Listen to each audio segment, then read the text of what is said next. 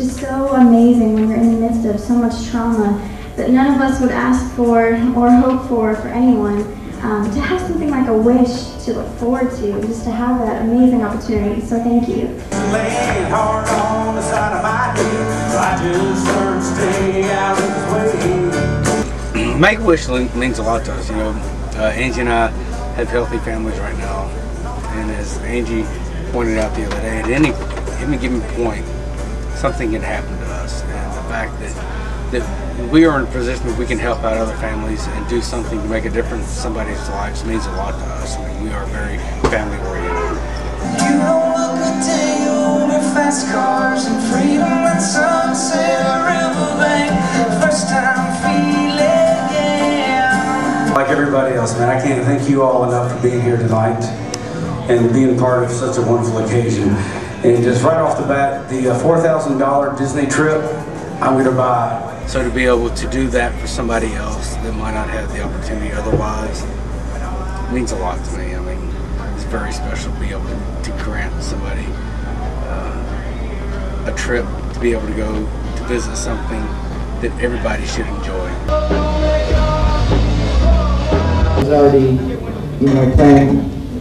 playing music with these guys when I realized that I had an ependymoma tumor in my brain, and I realized I was eligible for Make-A-Wish. Couple girl back, I lost my head with an angel.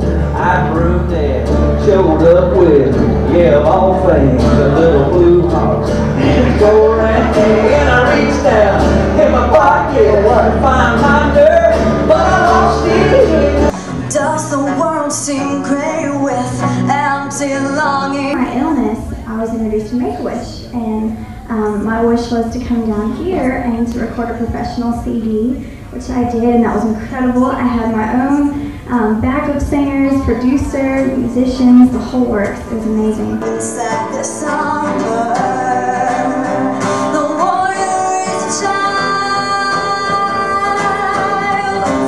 That's what it's all about. I mean, no matter if he sings in front of what he's saying in front of tonight or in a big show, tonight is just so heartwarming to think that something that he does and that means so much to him can have such a wonderful effect on so many people, and especially those little children that, you know, are sick and that don't feel good, and they get to come out tonight and have a great time. Beautiful, it's an empty canvas we paint. Beautiful, beautiful. And I can honestly say that even if I could go back and take away having cancer, I wouldn't. As horrible as it was, because God has blessed me so much through the Make-A-Wish Foundation and through just my illness, as strange as that sounds. And He's just given me a new perspective on life and a passion to share that. Our Make-A-Wish kids are something